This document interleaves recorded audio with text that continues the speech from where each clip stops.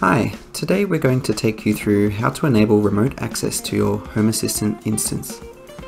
There is some useful information on the Home Assistant page for securing your Home Assistant instance before enabling remote access. Remote access is required if you wish to access Home Assistant when you're not connected to your local network, or if you wish to enable integration with a smart speaker. First of all, you will need to install the Duck DNS add-on with Let's Encrypt support. This is to enable a valid SSL certificate and obtain a domain name for your encrypted traffic. From within Home Assistant, you will need to go to the Hassio page on the left-hand side, click on the add-on store and find Duck DNS, and then click on Install. After the install is completed, click through to the Duck DNS page and generate a token after you've selected a domain name of your choice. You will need to copy the token that's been generated and then paste this into the configuration within Home Assistant.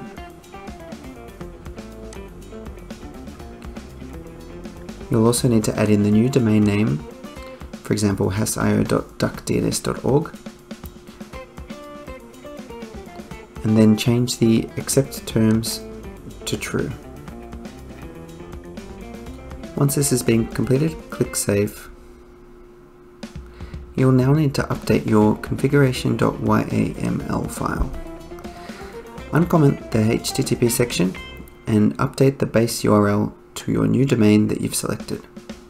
For example, hassio.duckdns.org, port 8123.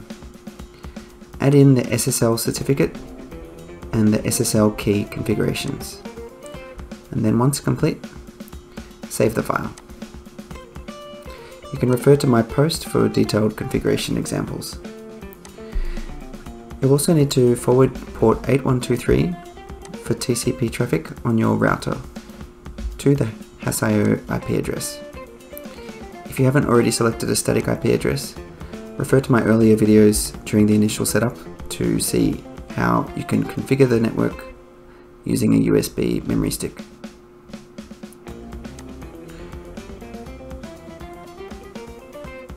After this has been completed, restart your Home Assistant instance and then log in to the new domain address. You'll need to enter in your username and password.